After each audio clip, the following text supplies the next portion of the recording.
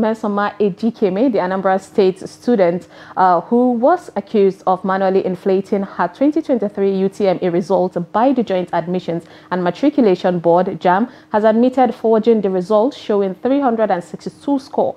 Speaking during an interview on Channels TV on Wednesday, 5th July, Ms. EJIKEME confirmed that she received an automated text message from JAM indicating that her score was 249.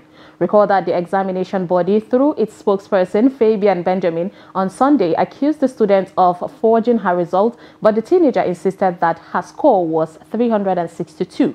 On Tuesday, 4th July, the board reaffirmed its position that the result being paraded by the candidate was patently fake, noting that her real score is 249. The board subsequently withdrew her result and barred her from writing the examination for the next 3 years. The netizen said 6 times she sent message through her registered line to JAM portal. 6 times it came back as 246. Airtel confirmed document. Somebody is lying somewhere and it is not JAM. Another said, this girl is so smart, she deceived all of us. A lady said the result was actually forged. Even the SMS looks like what she sent to herself because it's on sender's side, not receiver's side. But then we're too emotional in this country.